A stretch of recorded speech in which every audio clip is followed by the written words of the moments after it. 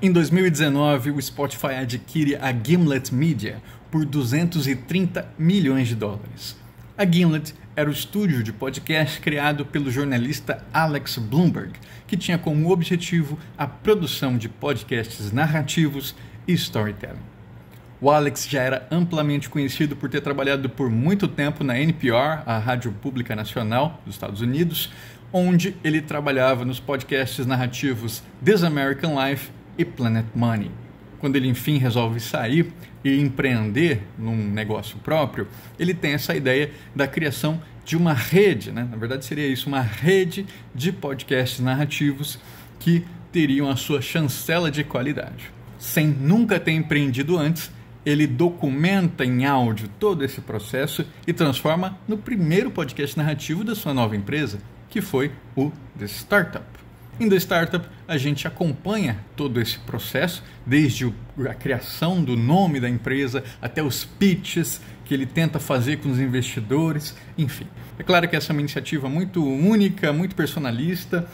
O Alex já tinha esse nome, né, e uma quantidade de ouvintes ali que pudessem dar suporte, porém a gente tem muito a aprender com esse programa, inclusive com o que não fazer, né, que é, a gente vai ver agora nesse primeiro pitch que o Alex tenta fazer com o criação, que é um investidor anjo do Vale do Silício, um cara que apoiou e tem parte do Twitter, apoiou e tem parte do Google, sabe?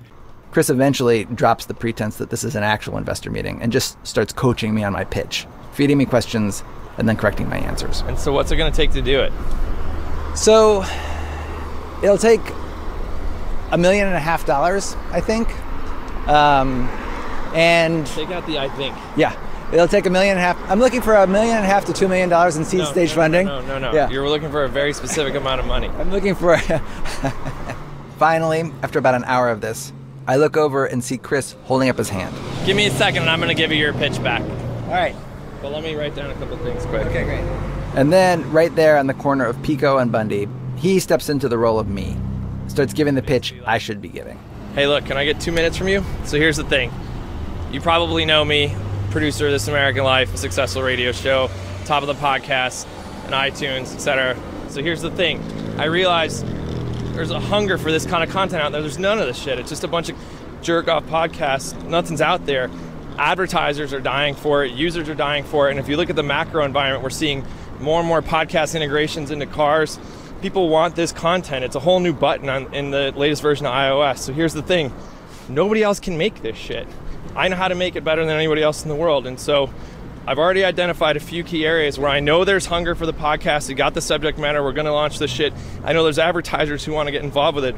But here's the unfair advantage I have. Because of what I've done in my past careers with This American Life and with Planet Money, people are actually willing to just straight up pay for this stuff. And I'm not just talking about traditional subscriptions. I'm talking, we did this t-shirt experiment at Planet Money where we got $600,000 come in, where people actually gave us money to buy a t-shirt with our logo on it as part of the content. It was integrated directly, and I know we can replicate that across these other platforms. So here's what we're doing.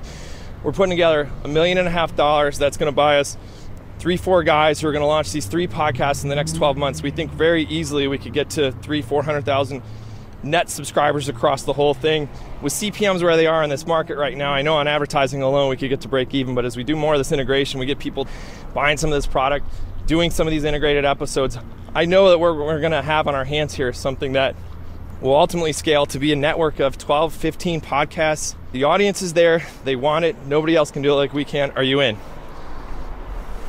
That was amazing. That's your story, right? That is great. Holy shit. So that was good.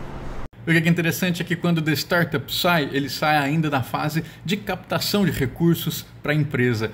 E ele serve inclusive de plataforma para essa captação, porque a partir do programa vão surgindo novas empresas que querem apoiar, que querem colocar dinheiro também na Gimlet Media, e eles fazem inclusive um crowdfunding que junta $200 mil dos ouvintes que queriam apoiar também o projeto a ser realizado.